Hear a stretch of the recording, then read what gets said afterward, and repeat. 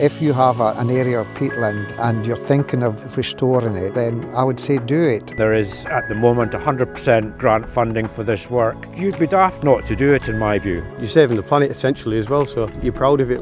It is the right thing to do for peatlands. My advice to landowners who are looking at peatland restoration is that you either speak to the Peatland Action team or that you speak to a recognised agent who understands peatland restoration. We look at being able to restore a peat bog from within the bog. So here, virtually all the features have been restored by just using a digger and turfs. The carbon cost of that is minimal and the restoration of it is generally outstanding. It's all positive from that perspective. It's free funding, so there's no catch.